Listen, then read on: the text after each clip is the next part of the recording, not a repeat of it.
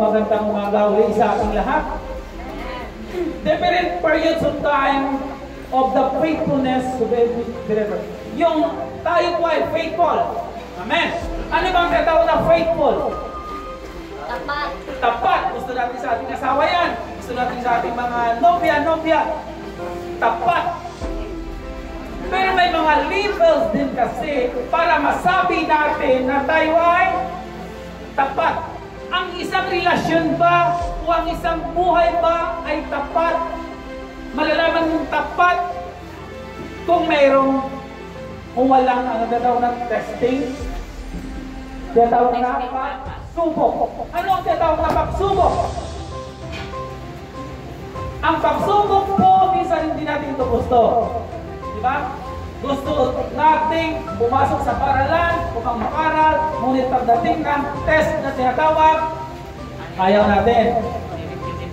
Review lang. Pero pagkain ng test, ay gusto natin. Diba? Testing free taste.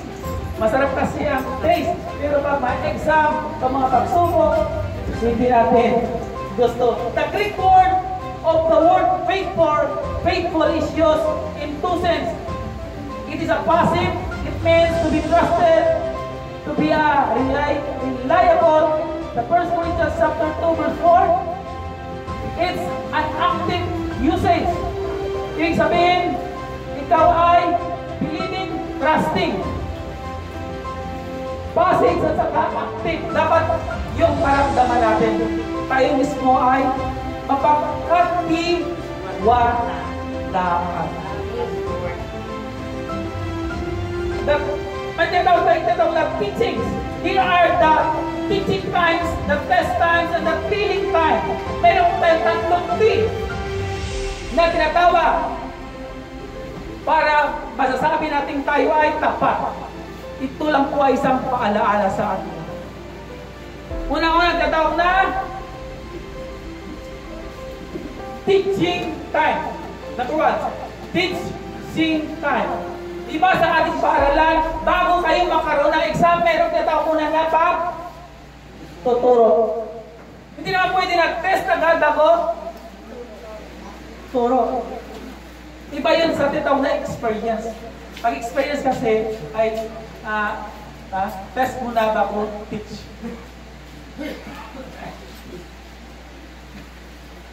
The period of teaching time means the instruction needed to develop faithfulness in the life of the believers. Makikita mo natin sino nakaalam sa buhay ni Jacob sa Genesis. No? Sino si Jacob? O yung anak pala ni Jacob. Si Joseph. Sino si Joseph? Yung anak ni Jacob. Alam ba natin ang kwento nito?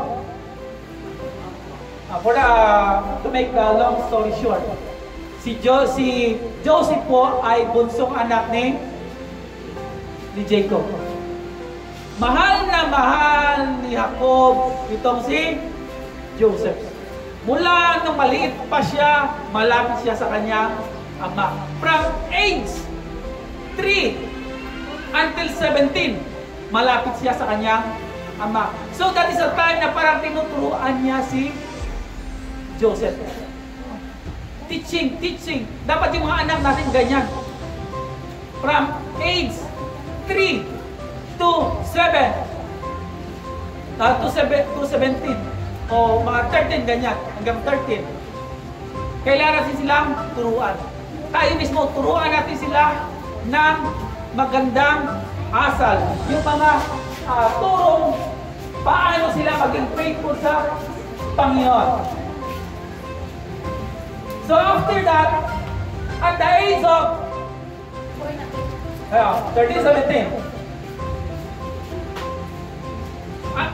noong bininta siya ng kanyang kapatid sa sa mga negosyante. No? At dinala si Joseph papunta doon sa Ehipto. Alam niyo kasi ang Egypt simula noong unang panahon ay yung bongga, pinakamaunlad na bansa noon. Pero dahil sa prophecy, until now, ang Egypt, hindi na sila bumangon. Talagang down sila. Mayaman na sila sa artifacts, sa mga mami, sa mga kasaysayan. Pero yung kanilang ekonomiya, wala. Dahil may sumpa kasi sila. Kaya hanggang ngayon, hindi sila makabangon. So, nung bininta siya ng kanyang kapatid sa mga manlalakbay, naging alipin siya ng isang paraon dahil sa pagsubok din ay napasok siya sa kulungan. Yung tinatawag na teaching tapos tinatawag na testing tapos training. And then test, teaching, test, training. Di ba? Pag training, magandang oras yan. The period of teaching times means the instruction needed to develop faithfulness in the life of every believer. This is the exercising moment. Tandaan natin, exercising moment. Di ba, bago ka pumunta sa isang labanan, kailangan mo munang magkaroon ng exercise. Kasi warm up. The Lord God instructed the parents to train up sa Proverbs chapter 22 verse 6. Now, let's train our child the way he should do, because pag matanda na siya, ay hindi siya makapalayo sa instruction. Kaya, turuan natin yung ating mga teaching hand. And then, katulad din ngayon, tinuturuan tayo ng Panginoon. Hindi lang ito sa edad, kundi sa pagiging spiritually mature po din.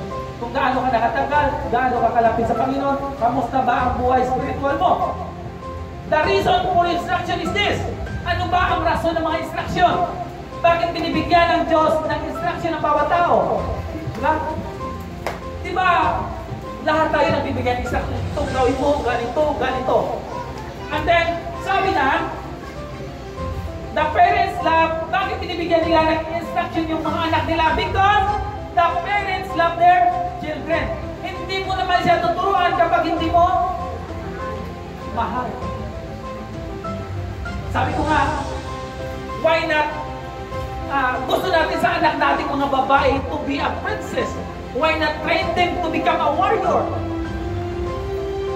Ano pa kakaiba ng princess at saka warrior? Maganda kung yung anak mo na babae si warrior. Hindi na pakiming-kiming lang, pa-prinsesa lang. Dapat maging warrior siya, matatak siya. Kaya sa mga babae, huwag lang puro pa-char. Kailangan maging warrior din. Hallelujah. Foolishness is bound up in the heart of a child. Kasi sa panahon natin ngayon, yung mga bata talaga, iba ang ugali. Tumatalino sila, ngunit ang moral na buhay nila ay bumababa. Matalino. Pag instruction mo, sumasagot ka. Matalino sila.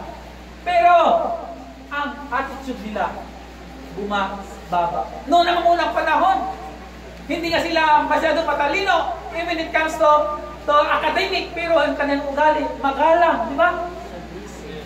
Ngayon naman, matalino sa academics, pero sa ugali, wala.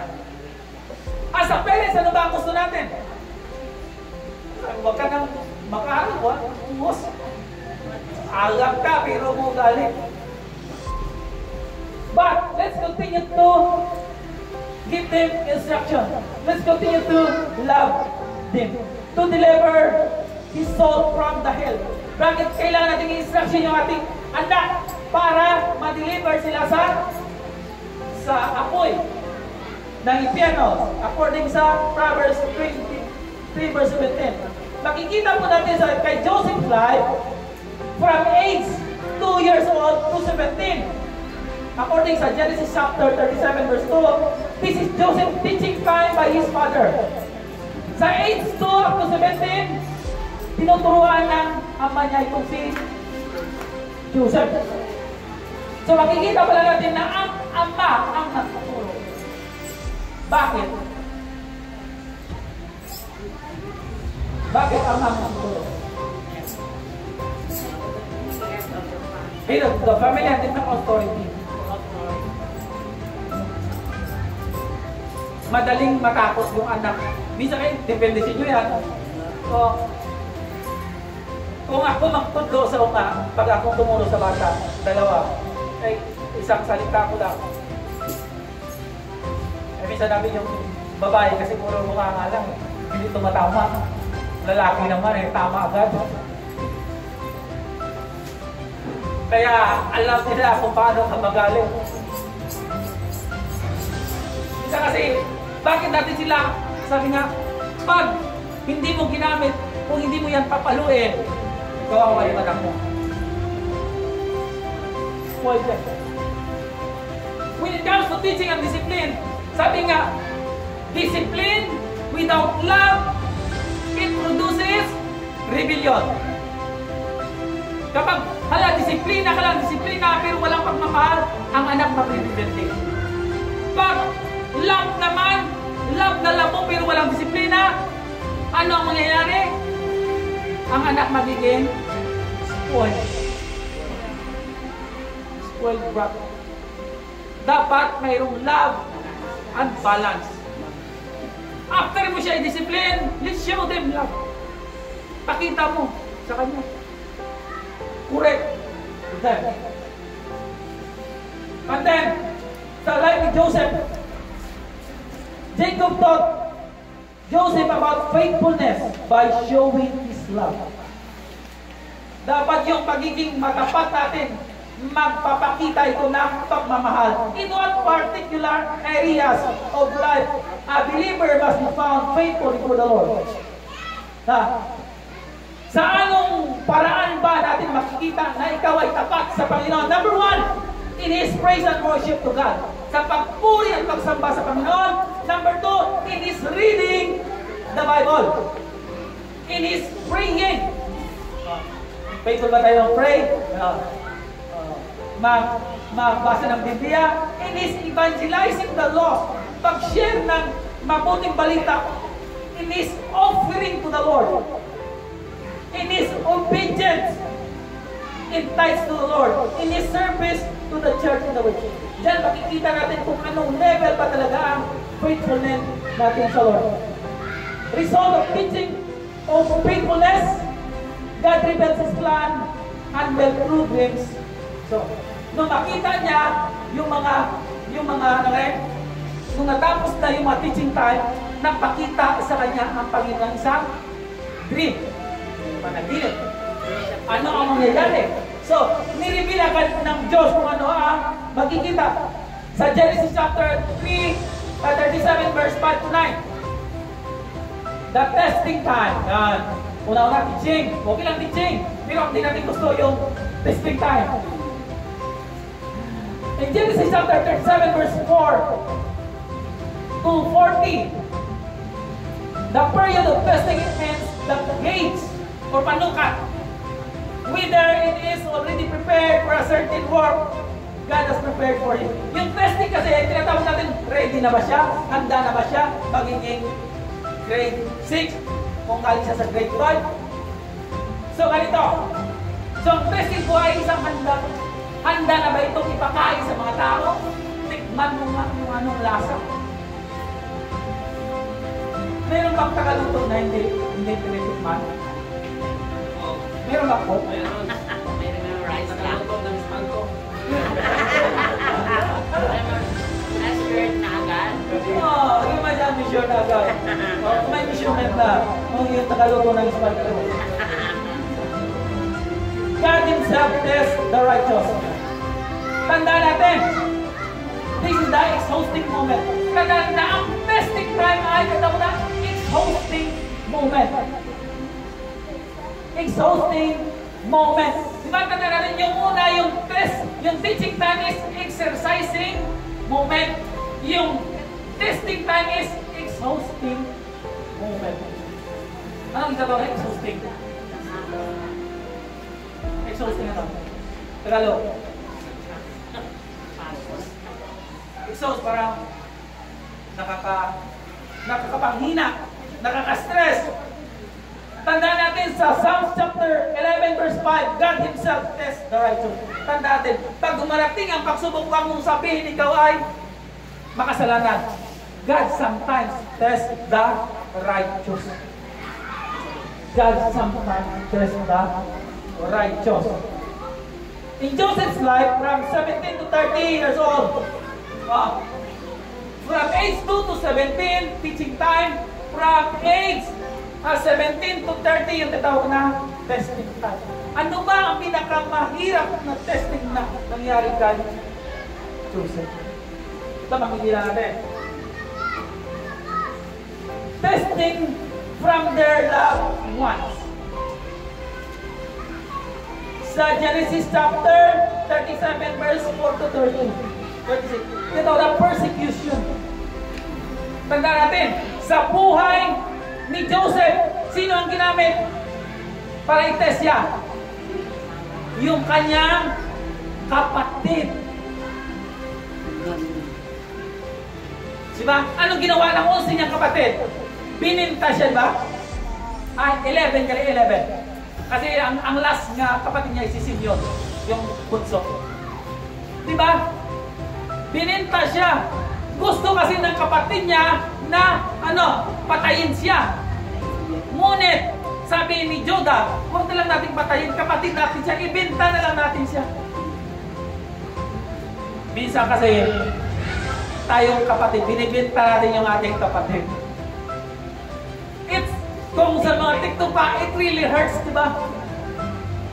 It really hurts. Mas masakit kapag kapatid mo ang nag-traitor sa iyo. Pamilya mo pa. Ang iniisip mo sana, tulungan niya ako. Dahil nasa problema ako, ikaw pa ang nagbigay ng problema sa akin.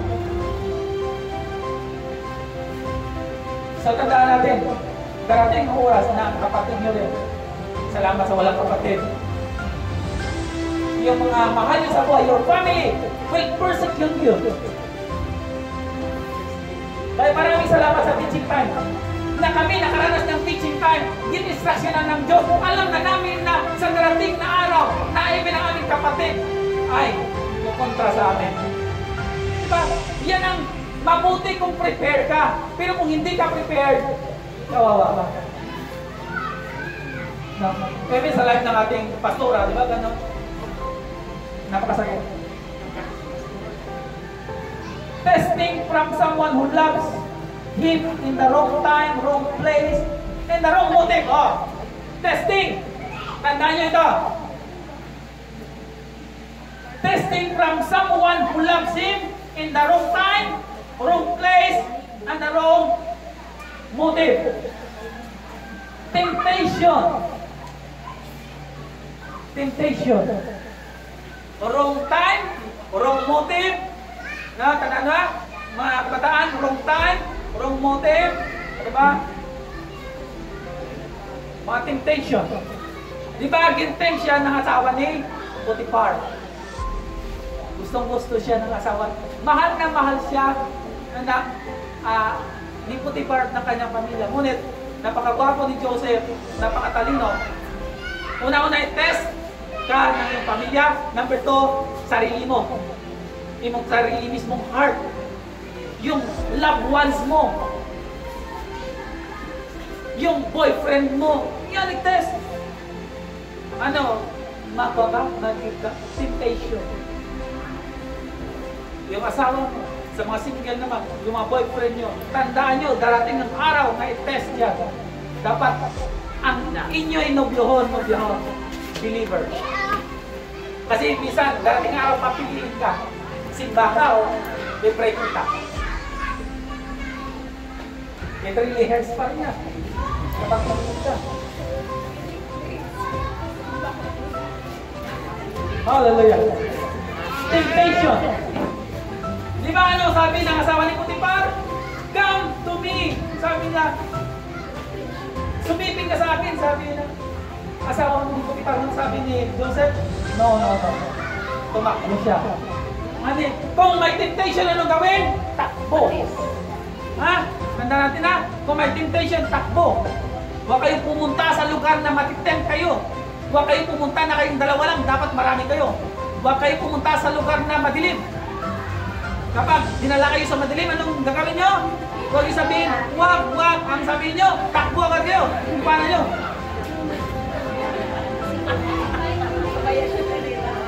Oh, temptation kasi yan eh. Habang tumatagal, ganun talaga. Kasi, mga naranasan din namin yung malalaki noon. Mostly pa naman sa ating mga itong babae, di ba? Ginawa din namin doon na lang. Sabi na, punta dito sa labas. Pwede mo mag-istorya sa sunod, bakit sa labas ka? Sabi mo kung pala, yung kayo, nag-isang po yung tao. Hindi tayo sa magiging. Nagkaya naman, di ba? Ay, kung ikaw na mga babae, gusto mo, sama ka. May experience kasi yan. Mga ganyan. Di ba? May bakbay-akbay pa dito. Di ba? Hindi po yung bakbay.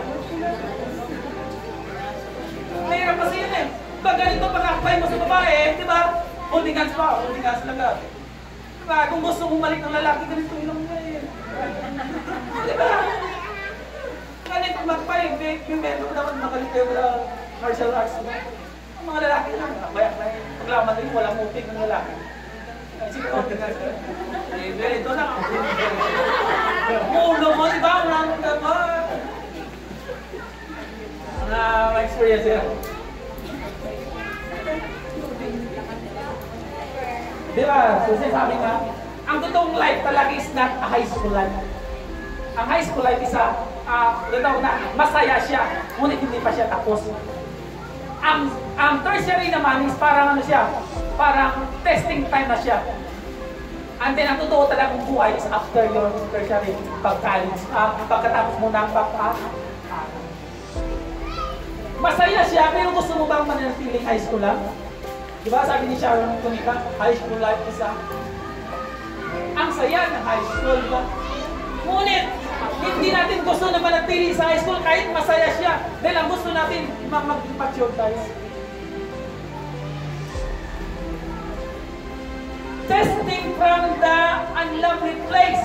Nakita natin, even si Joseph, kinulong siya. Sa unlovely place, sa lugar na hindi niya gusto. Mahirap ang makulong ka. Anong kulong yun? Kulong sa utang. Kulong sa ba? Obligasyon. Kulong ka sa iyong magulang, hindi ka maka-alis-alis. Hindi ka maka-asawa dahil may pinaparal ka. Maraming kulong. Kulong sa pag-iisip. Kulong sa problema. Result of tested faithfulness, the Lord is with the faithful. Tandaan natin, the Lord is with the faithful. Ang Panginoon ay nasa matapat na tao. Ikaw, gusto mo bang manatili sa hindi faithful? Martir kayo. Kung asawa mo hindi faithful, alam mo na, dinidikboy ka. Martir mo. Nanasan, the Lord is with the faithful. According sa Genesis chapter 39 verse 2. The Lord is ready to put the faithful into the ministry. Kung tapat ka sa ministry ka, dapat ilagay. 1 Timothy chapter 1 verse 12. Ito ang maganda. The thrilling time. Di ba pag manood ka ng TV, may patala sa thriller. Di ba? Ano gano'n na thriller? Di ba parang patas, konti lang siya, pero kung bang nakita mo yung thriller, sabi, oh, ganda to, titingnan ko to. May thrill. Di ba mahirap ang buhay pag walang thrill? O tapos na tayo sa teaching, tapos na tayo sa testing, dito naman sa thrilling time. The period of thrilling time is to the definite time where the God's promises are fulfilled. Ang tinatawag na thrilling time, ito po yung oras kung saan na ibibigay sa iyo ang reward ng Panginoon. Diba? Kaya mas maganda nga, thrilling time. Ano bang magandang kurso para graduate mo ay may trabaho ka na agad? Diba? Thrilling time. Pag mag-teacher ka, apply ka pa. Diba? Dami-dami pa. Dapat yung mga kurso na pag-graduate, kuha ka agad.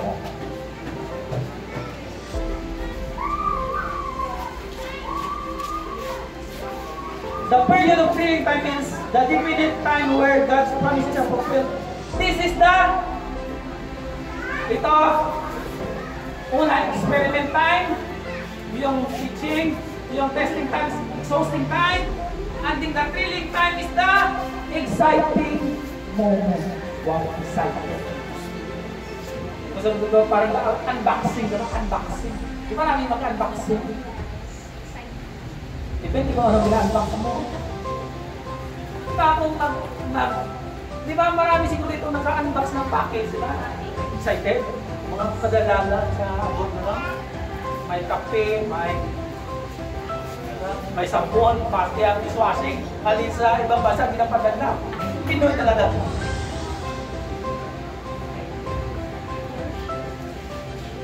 The word thrilling means a moment of excitement or intense emotion. The Tagalog meaning is pangingilig. Wow, pangingilig sa tuwa. Ba namin nagkinig ka? Minsan kasi if you watch movie, kung mga love story ay may kilig. Ay yan yung tawag na climax.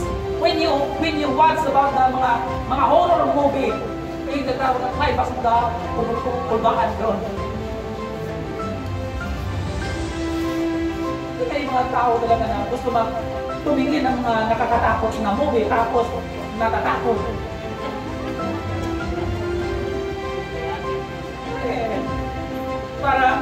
Parang kuha ka ng bato nito. Gusto tumingin ng nakakatakot pero matatakot din. Joseph life from 30 years old to 110 years old. It is a thrilling moment. Bayad na, binayaran na. Bakit anong nangyari? Ano nangyari kay Joseph? Nung testing time, bininta siya, dinala sa Egypt, ginawa siya katulong. Nung naging katulong siya, dahil blessing siya, lahat ng ginagawa niya, umaangat talaga. Binabless. So sabi niya, ni Potiphar, dahil sa gwapo niya, nakita ng asawa ng Potiphar, gwapo. So, gusto niya na maangkin si Joseph. Temptation. Nalagpasan niya. Nung dahil na tumanggi siya sa temptasyon, anong nangyari? Dahil mayaman yon, anong nangyari? Napriso siya. Nung napriso siya, masakit pa rin. Nung nakalabas na yung kanyang sinabihan, nalimutan siya. Ngunit dumating din ang araw na pinatawag siya ng Paraon. At doon na nag-start ang kanyang magandang buhay. Ito ang gusto natin ng thrilling. Sa mga parents, siguro papaaral ka, hindi yan tatawag na testing time. Paaral. Dapat tayong parents may ambisyon. Mga nanay at tatay, may ambisyon kita. Kalumoy ang kung ang nanay at tatay walang ambisyon. Mabuti lang kung ang sarili mong anak may ambisyon. Paano mo ang ambisyon? Dahil ka mo, kung ano ka gano'n din siya. Kung manugalap ka, manugalap din mo. Nganit ka mo nga bata, kung nakita niyo yung nanay mo, kung kano pa eskwela ko, gumawa rin ng paraan. So may mga ganyan talaga. Dapat maging ambisyosa ka. Ambisyoso. Kasi hindi ka mo kontento.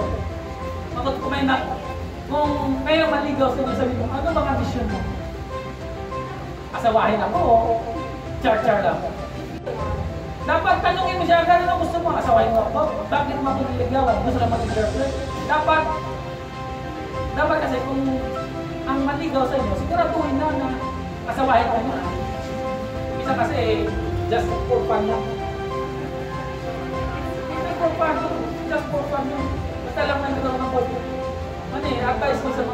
sa mga naniligaw, natanong nyo ako, kaya nyo ako asawa mo? Talaga. Not now, but siguro mga laman niya ng konbo nyo late night konbo. Chat-chat nyo from 12 o'clock, 1 o'clock, 2 o'clock. Yung mga walang kwentang usapan, yung ganyan. Yung mga textmate pa lang ako, yung pinag-usapan niyo, ilan na bang anak gusto mo? Hindi ba kung anong pangalan mga natin? No, saan tayo magtatayo ng bahay? Diba, textmate pa lang nun. Kasi sa mga bata, kaya sabi ko nga sa mga parents, yung anak niyo, yung cellphone niya, dapat mga tanok lang, may curfew ba? Sa akin kasi 8 o'clock, curfew na yun. Wala nang class. Pag 8 o'clock, tapos na. Wala cellphone lang kayo na dyan. Kasi pag wala, kasi may sarili silang kwarto eh. May sala, 4 o'clock. Diyan kasi mahirap din kasi pabayaan natin sila sa kanilang mundo. Sila tinatawag na cyber world. Hindi natin alam yan. Kailangan ang parents, i-check nyo ang messenger nila, ang picture, ang history ng kanilang search. O tatay nanay, check the history of your children. Siguro malimutan nila, okay lang. Minsan kasi wise din sila eh. Delete nila yung history na yan. Kaya minsan pa-timing ng training lang. Wise din sila eh. Dapat tayo ng tatay wise na. Kasi makikita mo dyan sa history kung ano ang sinesearch sila. Maalay mo, may makikita sila. www.xxx.com. Diba? www. Ano ba nga ron? Yahoo.com. Ano ba ito? Yahoo.com. Ayun! Gmail.com. Ano ka ito?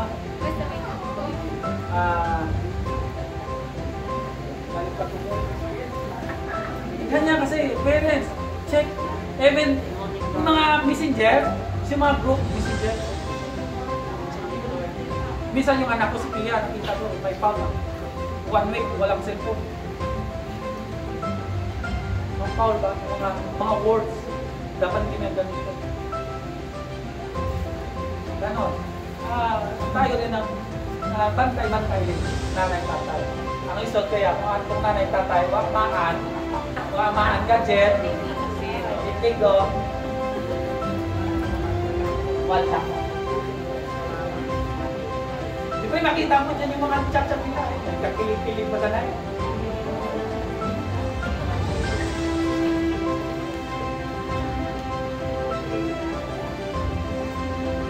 Ito pa, makikita natin, these are Joseph's thrilling moment, a beneficial day.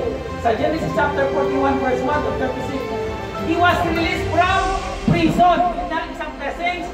Number 2, a blessed day, he became a governor of Egypt. Sa Genesis chapter 42-22. Unang-unang blessing na tinanggap niya, nakawala siya sa prisuhan. Number 2, nagiging gobernador siya sa Egypto. At number 3, a beautiful wife. He was married to Ashnat. Sa Genesis chapter 41 verse 45. Makabasa. Pero pati ang asawa ay regalo ron, blessings, Ginoo. Para siguradong gwapo, gwapa, kailangan nakainay sa Panginoon.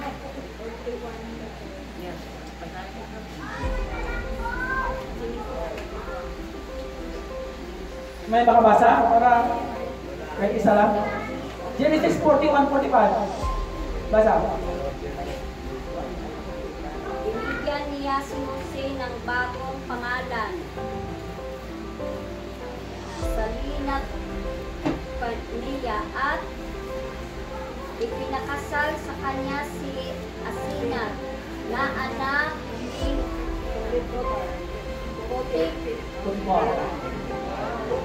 Potipira ang saserdote na Peloponnes Bilang gobernador, libutin siyang buong lupain sa Egypto. Tandaan natin, na even ang pag-asawa, blessings yan ng Panginoon. Hindi parusa. Mayroon kasi ang tinatawag na una lang. Kaya natin sa ating asawa, una, okay lang, first month, second month, pag third month na yung sunod na. Ito ba? A better life, he lives abundantly. Genesis chapter 41 verse 46. A broken and contrite heart of his brethren. Tandaan natin, even ang kanyang kapatid na nag-persecute sa kanya, anong nangyari? Nag-bow down sa kanya ang kanyang kapatid. Hanggat nasa kalooban ka ng Panginoon, diretso ka lang. Yung mga nag-persecute sa iyo ng kapatid mo, darating ang araw, lalapit din yan sa iyo. And that is a God's will. Kaya huwag kang matakot. Diretso lang sa Panginoon. Oh, ipakita lang sa iyo ng Diyos sa iyo yan na dati yung kapatid mo, pinutuligsa ka ngayon, darating ang araw. Ipakita mo sa iyo. That is your reward. Na itataas ka niya. Hallelujah. In Genesis chapter 50 verse 18, his brethren bowed down to him. Oh, sa mga testing, brethren, kapamilya, kaibigan, yung mga na-persecute sa akin darating ng araw, ma-bow down ko sila sa akin. Hanggat nasa kamay ka ng Panginoon, darating yan. Amen.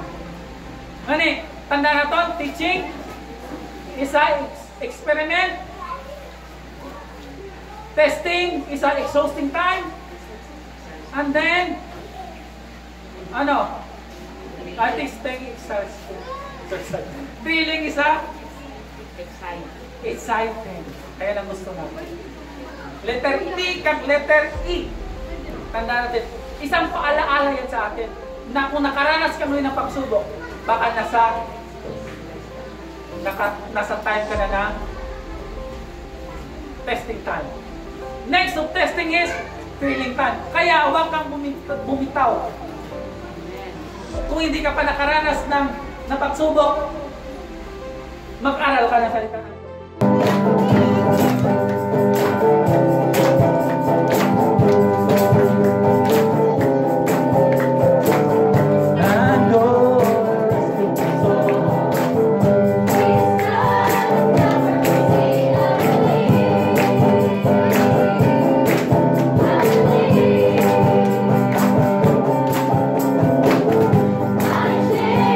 Take it away, my pain, my pain.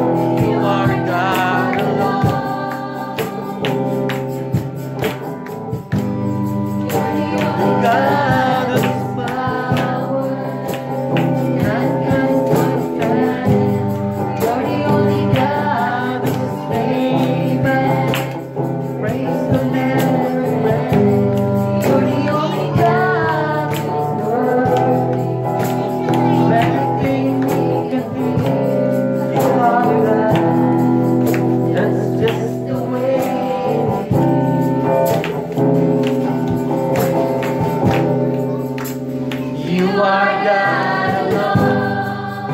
From before the beginning, you are on your throne. You are God alone. And right now, in the good times and bad, you are on your throne. You are God alone. You are God alone. From before times began, you are on your throne. You are God alone.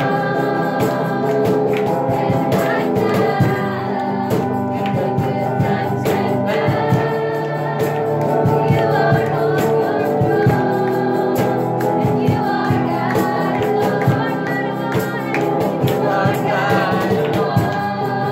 From before times began, you are on your throne. You are God alone. And right now, in the good times and bad, you are on your throne. You are God alone. You are God alone.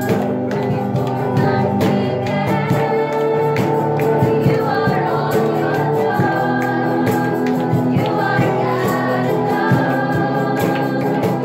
And right now, in the good times and bad, you are on your throne. You are God alone. You are God alone. You are God alone. From before times began, you are on your throne. You are God alone. And right now, in the good times and bad, you are on your throne.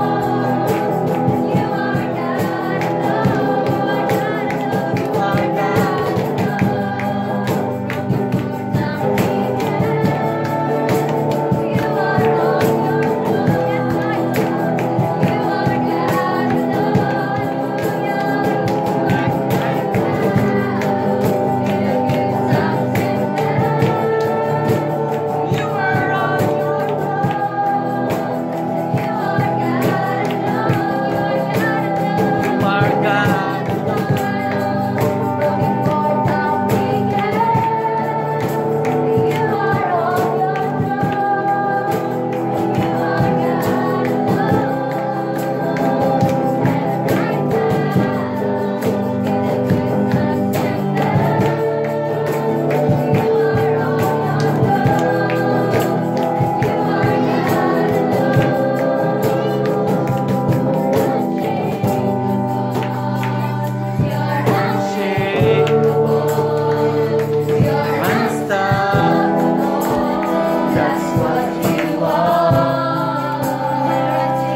Unshakable.